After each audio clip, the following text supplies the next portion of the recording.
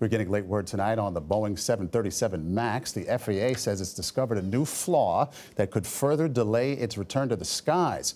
All 737 MAXs were grounded after 2 crashes overseas that killed 346 people.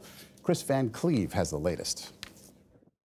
During flight tests in a Boeing 737 MAX simulator in Seattle, FAA test pilots discovered a computer issue that could slow down the pilot's ability to quickly respond to a scenario like the one seen in the 2 MAX crashes. The issue occurred when the pilots were evaluating failure scenarios where the nose of the plane was being pushed down. The test pilots felt it remained down longer than it should, leaving them concerned it would increase the chances of a crash. Boeing is now working on a software fix to address this issue with a microprocessor in the flight computer.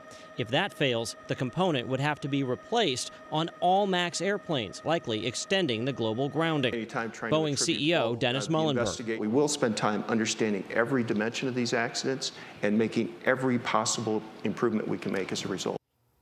The FAA will not schedule the required airborne test flight of the software update until this issue is resolved. United Airlines today joined American and Southwest in removing the 737 MAX from its flight schedule until at least September 3rd. Maurice? Kris Van Cleave, thank you.